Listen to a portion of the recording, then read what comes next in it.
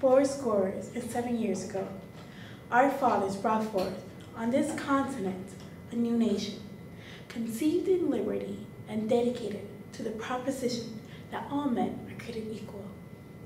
Now we are engaged in the great civil war, testing whether that nation or any nation so conceived and so dedicated can long endure.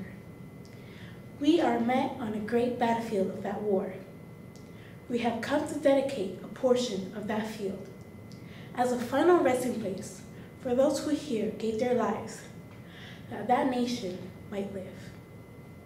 It's altogether fitting and proper that we should do this. But in a larger sense, we cannot dedicate, we cannot consecrate, we cannot hallow this ground.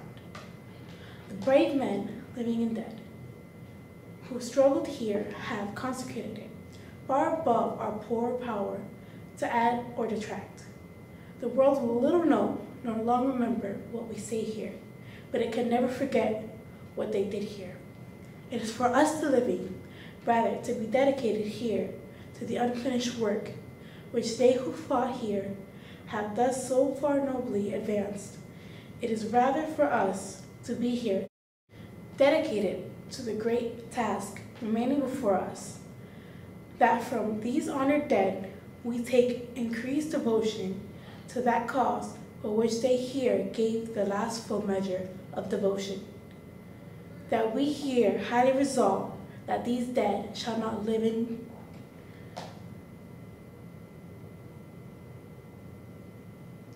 that we here highly resolve that these dead shall not have died in vain, that this nation under God shall have a new birth of freedom, and that the government of the people, by the people, for the people, shall not have perished from the earth.